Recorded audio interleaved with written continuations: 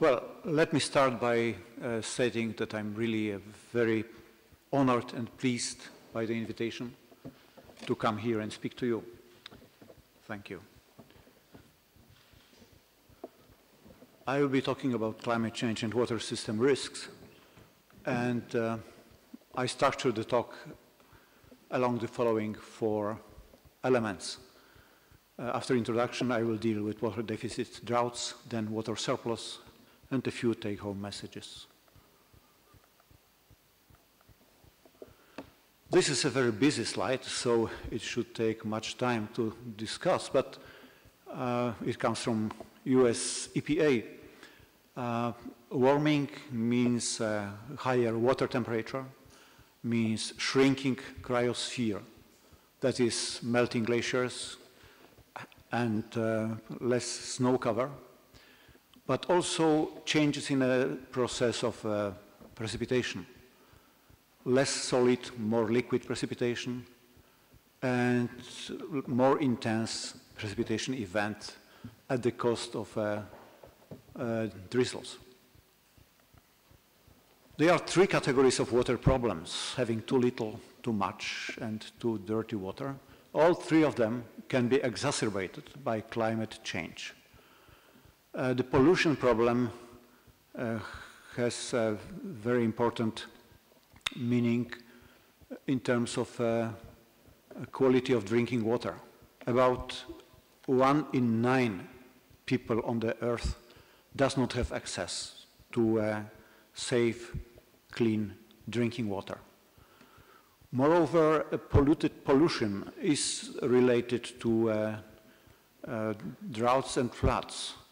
Even if dilution is not a solution for pollution, yet without much water, we cannot dilute wastewater.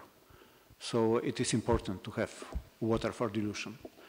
And then floods and intense precipitation transport nasty substances. So quality problems, water quality problems are related to floods as well. I refer to an old paper where I was a co-author, published 10 years ago and raising a lot of interest and many citations. Changes in annual runoff are likely to look as on this map. Even if there are many newer papers, yet the message that newer papers convey is very similar. In plain words, dry areas may become drier and wet wetter. So it's not a good news for the belt of the Mediterranean. More water is projected for Siberia and Canada, for the north. Droughts. Well, a recent paper by Kumo et al. Showed that the increase of people living with underwater scarcity is much stronger than increase of water consumption.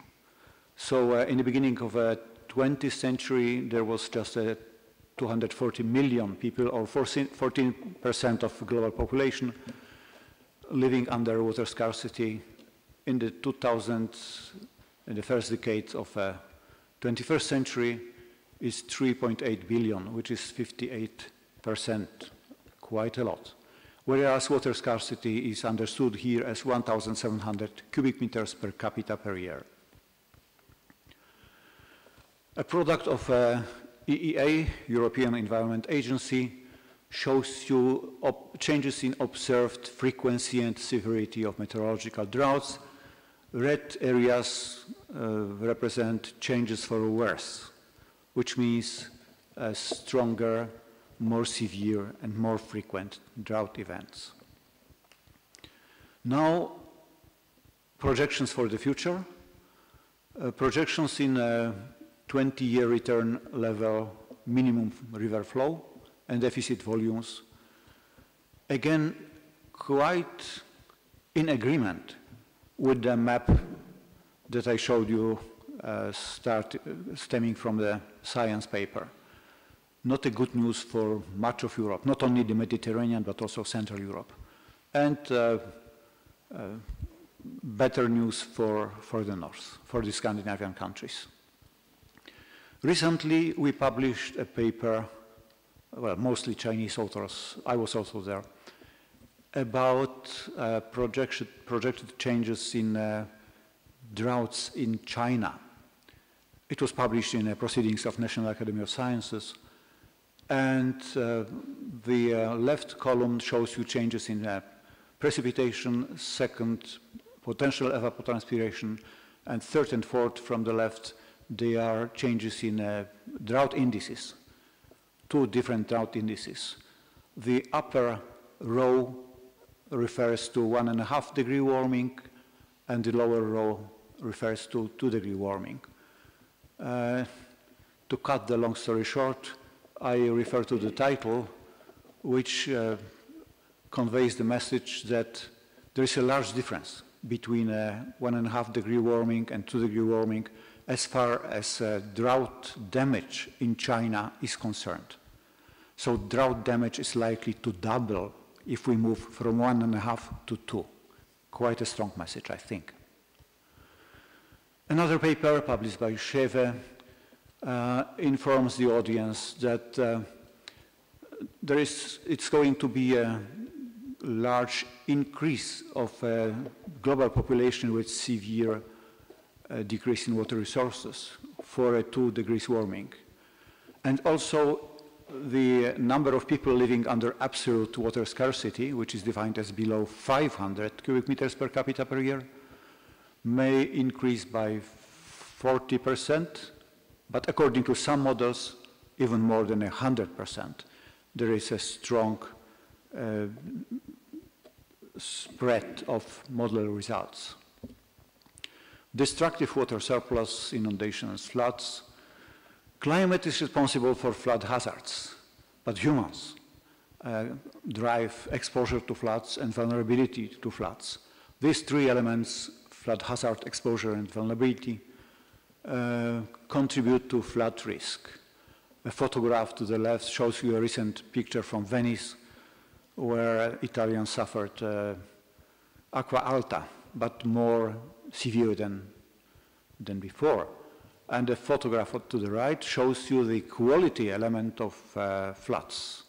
So a sewage treatment plant underwater, terrible damage. In a recent paper, we looked into attribution of floods.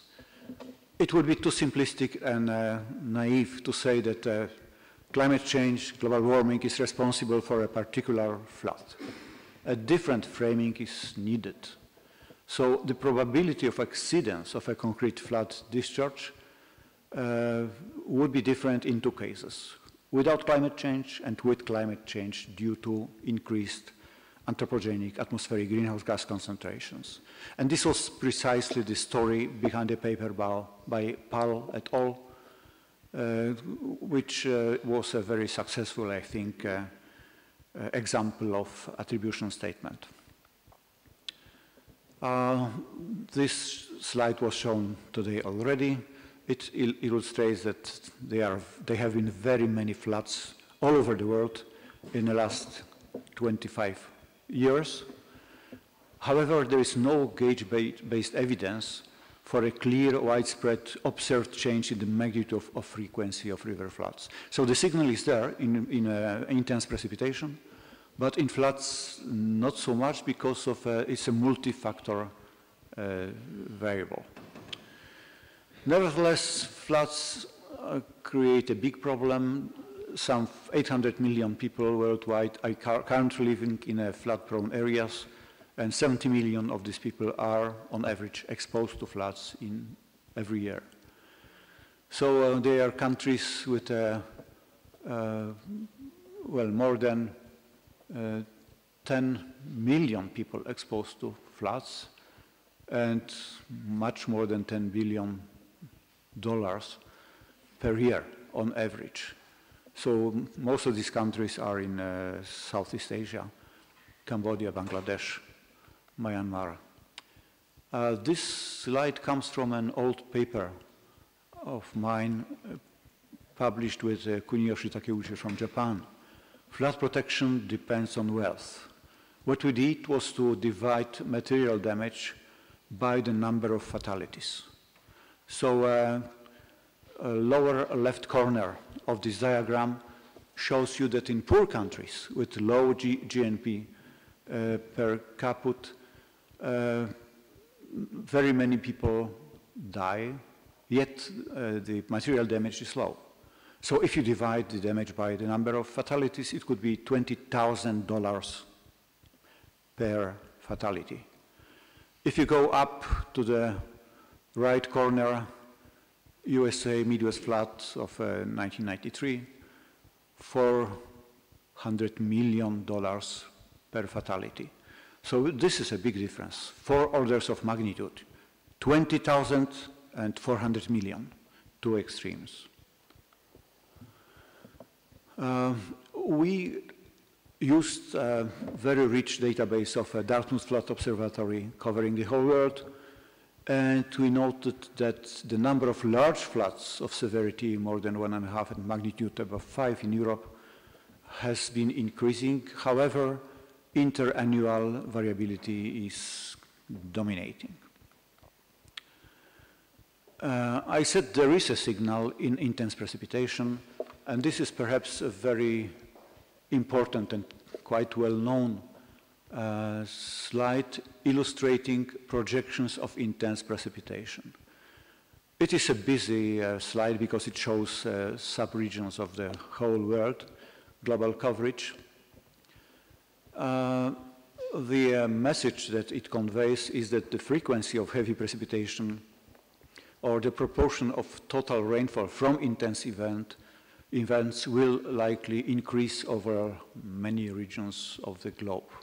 Depends on a future horizon of projections and also depending on an emission scenario.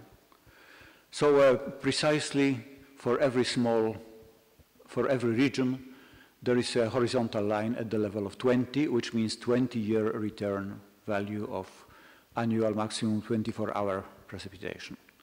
And all the projections are below this 20-year line, which means that intense precipitation like that is likely to come more frequently, more commonly, not every 20 years on average, but perhaps every 10 or 5 or even 3. Depends on the region, on the horizon, and also on the emission scenario. There have been many papers devoted to projections of flood hazard, flood risk, flood damage, globally and also in a continental scale.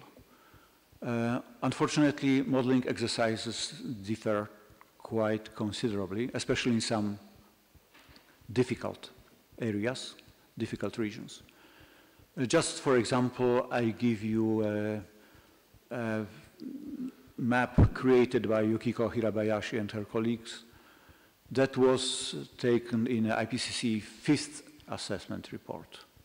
So for most of the world, you see blue spots, which means that what used to be a 100-year flood is likely to become much more common, much more frequent. For much of Europe and part of Eurasia, western part of the Russian Federation, there is no increase of flood hazard according to this study.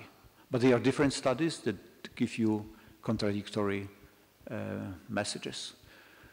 However, one thing is quite robust. Global exposure to 20th century 100-year flood in millions of people likely to grow. Again, this slide was shown already today. Take-home messages, just 2. Economic losses caused by water-related disaster, floods and droughts, have been on the rise. They are higher in absolute terms in developed countries, while fatality rates and relative economic losses expressed as a proportion of GDP are higher in developing countries. And this has very grave security implications. So I borrowed a slide from IPCC special report on extremes that tells you that from 1970 to 2008, over 95% of natural disaster-related deaths occurred in developing countries. This holds for floods and droughts. In developed countries, droughts do not kill. In developing worlds, there is still hunger. And so 5% of fatalities are in developed countries, 95% in developing countries. I think this is an important message for such a conference at the Pontifical Academy of Sciences. My last slide. There are several factors that may explain a perceived increase in hydroclimatic extremes. On the one hand, higher frequency and or intensity or duration of the events. Duration is also important, especially as regards droughts. So this is a climate factor. Changes in hazard, adverse changes in hazard due to climate change. But there are many other factors more related to human dimension, directly to human dimension, because climate change is also a human dimension, but indirectly. So there has been increased exposure of population and assets. More and more people live in unsafe areas that are flood prone. There has been a clear increase of property value. People get richer. Many are still poor, but many has got richer. There is a degraded awareness about natural risk due to less natural lifestyle, and there has been increased vulnerability. The last, actually here, the last should be indeed least, because it's just a CNN effect, improved and extended reporting of disasters. Wherever something happens, we have it on the news tonight. It was not the case in the past. John asked us to save some time, so I do, and thank you for attention.